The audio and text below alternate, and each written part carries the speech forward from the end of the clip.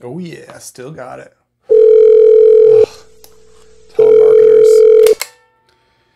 Yellow. It's me. Okay. Could you be a little bit more specific? No, can't do it because of the trademarks. Okay. Well, look, you kind of caught me at a really bad time right now. I'm really busy with work. Maybe I could call you back later? Okay. Bye-bye. What, you've never seen anybody talking on their Zapper before? Oh, you haven't? Well, sit down and get comfortable. I'm here today to make a revolutionary announcement. I have invented a light gun, a phone, and a light gun. But these are not 3 separate devices. This is one device. And I call it the Zapper phone.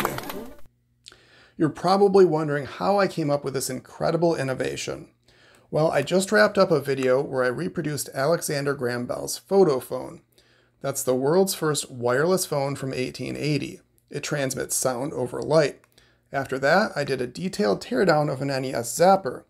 Now, both of these devices use a photo sensor in very different ways, but all the same, it seemed like a great combination. Now, if you haven't seen my NES Zapper teardown video, join the club.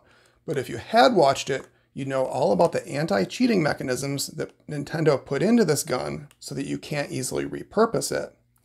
But using what I learned in making that video, I bypassed those measures by directly connecting the hit indicator signal to the photodiode. Because of this mod, the hit indicator now gives me an analog signal representing the intensity of the light striking it.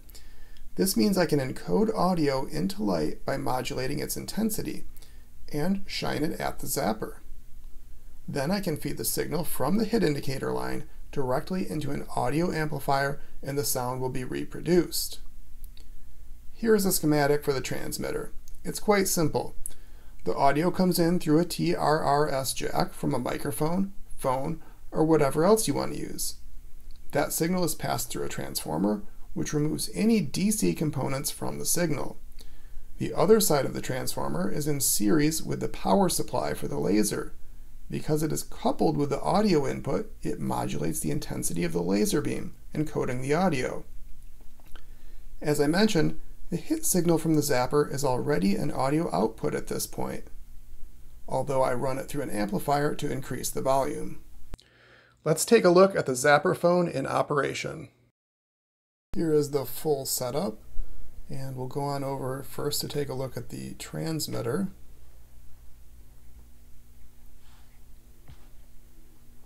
You can see the laser, the transformer, and the audio input. Those are really the only components in this very simple device.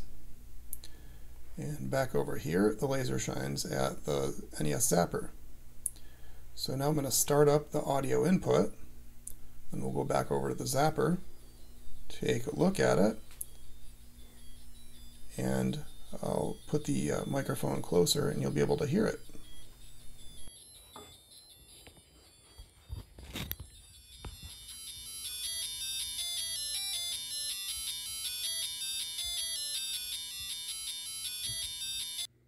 There you have it, an NES Zapper wireless phone. It's actually quite bad as a phone. The sound quality is really good, but you have to have line of sight with a laser, and it has to be lined up almost perfectly. But in any case, I hope you enjoyed the video. If you did, you might like my photo phone and Zapper teardown videos as well. And also, please consider a like and a subscribe to keep the videos coming. Thanks for watching.